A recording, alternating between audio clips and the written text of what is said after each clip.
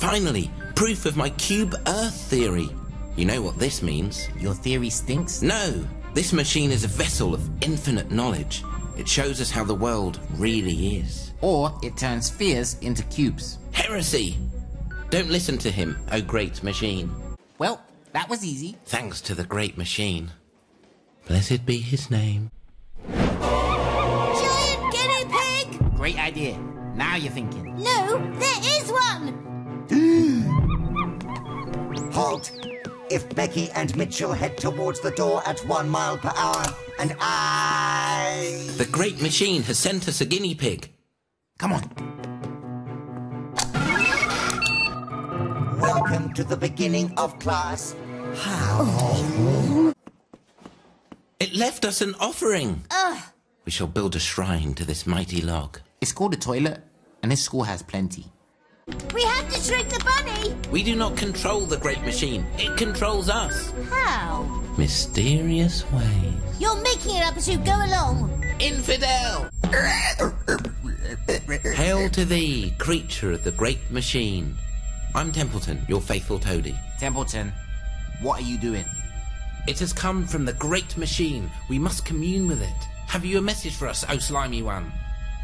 Rabbit. I see. So what you're saying is... Actually, I have no idea what you're saying. Could you give us a sign? Still not 100% clear. Grovel before me. Stinking humans. Bit difficult from this position. What style of grovelling would you have me do, O warty one? Perhaps the one need I'm not worthy? You will be first, Tama. But I've done all the grovelling. Why can't I feel the wrath? I must go back to the machine, the great one. How can it be the great one? Look at all the trouble it's caused. My goodness, you're right. How could I have been so blind? It is the evil one. I must destroy it.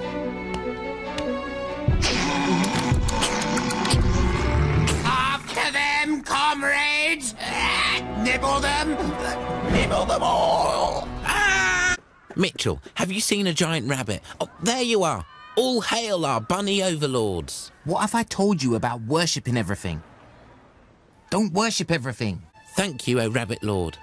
Or do you prefer your bunniness? I'm not changing. This is a lucky rabbit suit. You heard our rabbit overlord. He's not changing for you or anybody. What do you call this fabulous mess?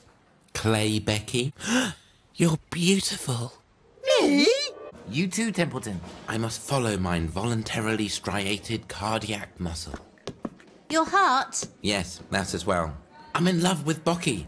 It's stronger than it ever was with a girl. You've never been in love with an actual girl. I know. I guess I have my type. So that's why everyone's in love with you guys. You've been potatoing the whole school. Right again, Mr. Tanner. And soon you'll be just like them. Did you potato yourself? No, I did it for love. Tissue me, darling. It was really fun. Even this is interesting. My love. Don't cry like an idiot yet. I have an idea. Ah! No! Speak to me, darling. Why? Why? Oh, okay, she was just clay. What's for lunch? Hi, I'm the computerized automated teaching and educational unit, but you can call me Kate. Kate. What is why? Why indeed? Why do birds sing whenever you are near? Ah, my man's in love with the teacher. Love in the digital age, you. She's a pip, isn't she? I know Kate's just a piece of machinery, but is it wrong to say she's my role model? Someday I'm going to become a microwave oven and marry her. More milk, Templeton. More milk, Templeton. More milk. And as much as I hate to say it, I think Kate is a part of it. Templeton, you in? You go ahead. I better finish my lunch. How are we going to take her out? Perhaps a nice, romantic, candlelit dinner for two. Yeah, that's not gonna work. You know, Kate may have been an evil robot bent on destroying the human race. She was ever so nice. Was she ever? Enjoy your treat, Templeton.